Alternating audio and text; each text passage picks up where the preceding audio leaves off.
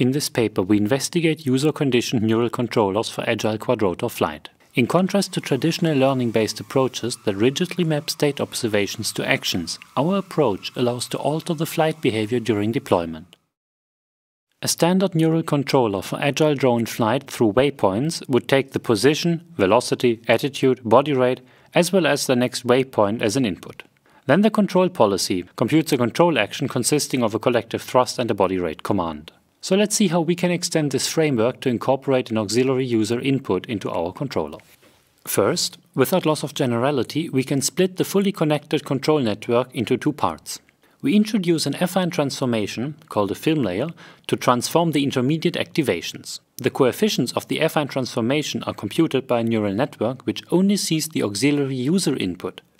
As an extension to this standard film architecture, we propose to also directly feed the user input into the neural network. In an Agile flight setting, a user might want to specify the aggressiveness of the flight by providing a thrust-to-weight ratio limit to the quadrotor. In blue, we have the slowest drone with a thrust-to-weight ratio of only 1.6, whereas the green and red drone have more thrust available. Here we can see the drones racing on a figure-8 track, and they are all controlled by the same policy, just deployed with a different user conditioning signal. We observe that the drones fly on different paths. This is important as the fastest way to pass through all gates is also a function of the available thrust. Thus it is very reasonable that the drones behave a bit differently. Instead of thrust constraints, a user might want to guide the viewing direction. Here you can see the three drones flying on a complex drone racing track.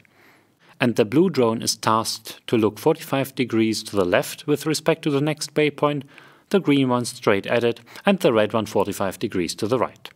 If we also include where an onboard camera would point at, we can really see that only the green drone looks at the next waypoint, whereas the two other drones look to either side, as specified by the user.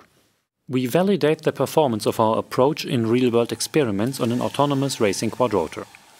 In the video sequences, we changed the maximum thrust-to-weight ratio throughout the flight.